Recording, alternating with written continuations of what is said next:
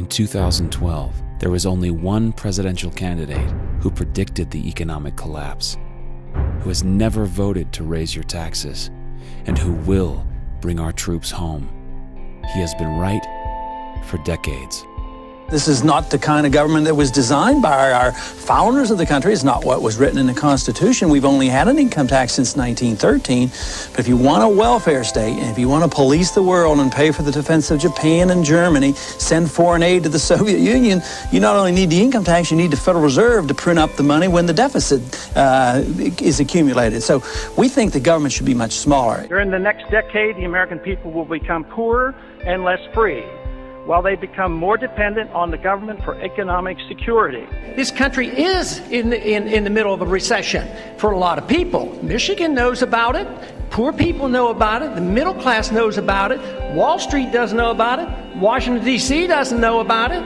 But it's because of the monetary system and the excessive spending. It's no joke. He is America's last true statesman, and he has actually been saying the same thing for the past 30 years about what our federal government needs to do to serve the people. That is, namely, follow the Constitution. The Federal Reserve credit created during the last 8 months has not stimulated economic growth in technology or the industrial section. But a lot of it ended up in the expanding real estate bubble. This too will burst, as all bubbles do. How could it be that you knew this on the banking committee in 2003 and nobody else did until after the collapse? It really says a lot that the politically aware people in the military, those that are paying attention and engaged in the political process, are supporting someone who advocates an immediate withdrawal. Our campaign got more money from the troops than all the other candidates put together.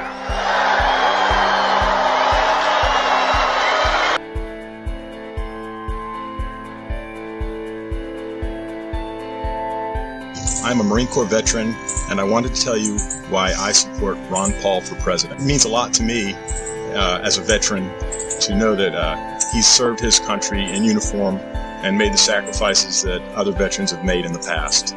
My name is Eric Knowles. I'm an Air Force veteran. My name is Jonathan Schaefer. I spent 6 years in the Navy. Hello, my name is Tony Marek. I served in the Army for 8 years. I'm Al Schlegel. I'm an 8-year Air Force veteran. Hi, my name is John Jones, and I'm a U.S. Air Force veteran. There's great reason to have hope for Ron Paul's candidacy, as he's the only veteran in the Republican primary right now, the only representative in Congress that takes his oath to the Constitution and the rule of law seriously. You sign up for the military, and you sign the dotted line. You're there to defend America and the Constitution, and Ron Paul is the only person that's been doing that for a while now.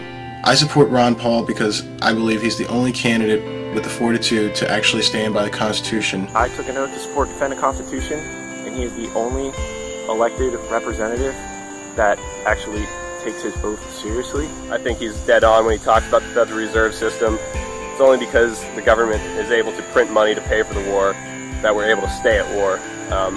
And that act of printing money makes us all poor. It means a lot to go out and defend our country and make those sacrifices, and it's not something that should be taken lightly. We only have those rights that we are willing to defend. It's been going on and on because we just plain don't mind our own business. That's our problem.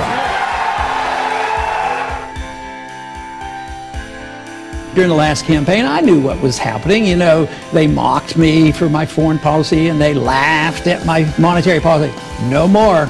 President Obama has 42% of voter support, and Representative Ron Paul, 41%.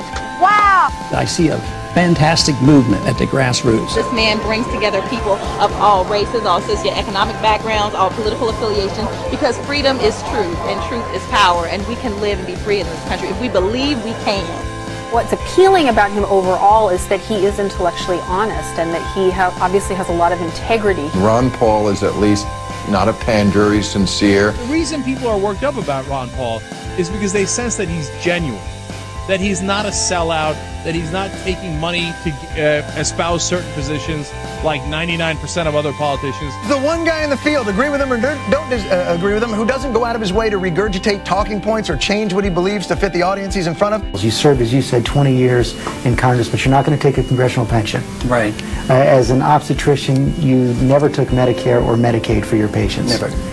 I'm personally endorsing Ron Paul for President of the United States for 2012. Because a lot of stuff he says makes perfect sense. Mainstream is moving in the direction that I have been talking about for a long time. And everything he has said has been truth. And a lot of stuff Obama has said has been lies. I will promise you this, that if we have not gotten our troops out by the time I am president, it is the first thing I will do. I will get our troops home. We will bring an end to this war. You can take that to the bank.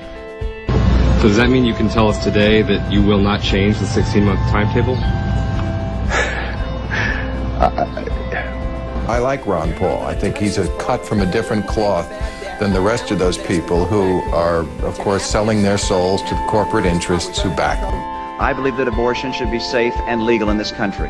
I will preserve and protect a woman's right to choose, and am devoted and dedicated to honoring my word in that regard. I will be a pro-life president. He came to Austin as a Democrat, and then he ran into Karl Rove, and Karl Rove whispered in his ear, he said, look, you're a good-looking guy, your politics are kind of conservative. It was easy for him to make the switch. There's something else that bothers people. You were leading the charge to push Bill Clinton from office for lying about an affair. At the very same time that you were leading that charge, you were having an affair. Isn't that hypocrisy?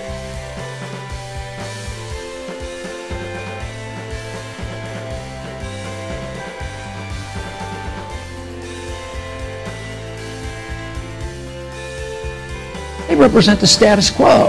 And this is what excites so many people now. They're sick of the status quo. Suddenly, a lot of people who love the country and haven't voted precisely because they feel like it would be an insult to the great history of this country to vote for one or the other criminal, are so excited at the prospect that, wait a minute, maybe the country can be saved after all. I do think you should value people who speak from the heart and who tell the truth.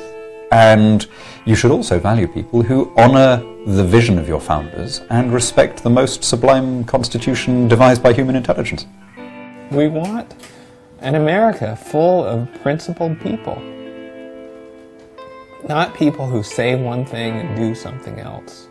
Ron Paul has been consistent for more than 30 years, and he's been absolutely right about the most important issues facing this country today, which means that when he's elected, we can trust that he'll actually do what he says he's going to do, and that what he does is actually going to work.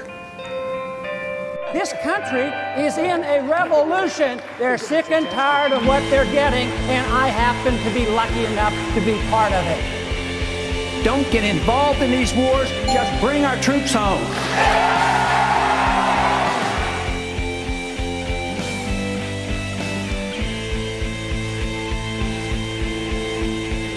There is absolutely never a reason to give up 1 ounce of freedom for the sake of security. It won't work.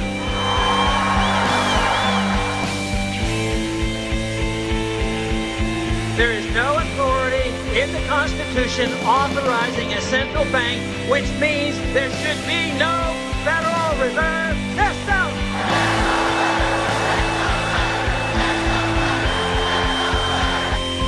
An idea whose time has come cannot be stopped by any army or any government.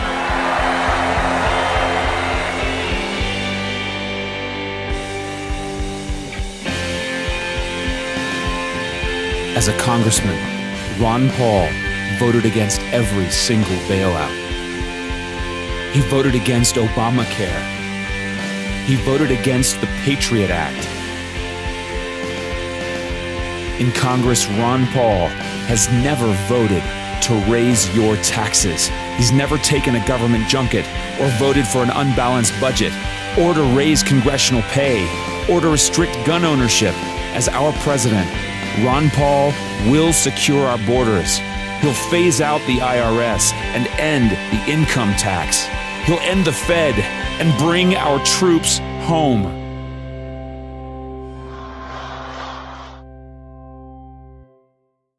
Congratulations, you made it to the end. If you're now like I am and Ron Paul is your first choice to be our next president, then click this button to personally endorse Ron Paul and help your friends make an informed decision before it's too late.